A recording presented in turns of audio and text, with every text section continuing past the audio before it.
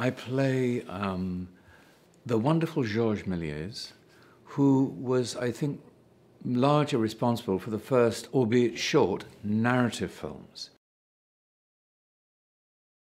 Georges made hundreds of small, magic narrative films that told a little story. They were the first great short films, if you like.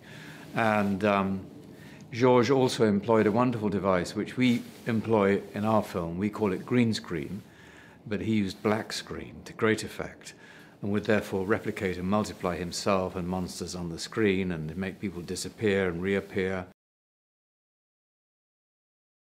Asa's wonderful character brings to life my work, my film, my confidence, my artistry, everything, through the hand of an orphan.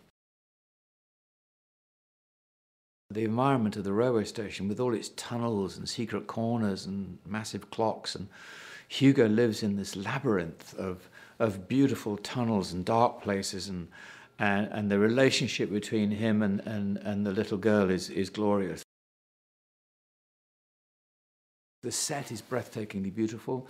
The toys are beautiful in my toy shop. The colours, the 3D aspect of it.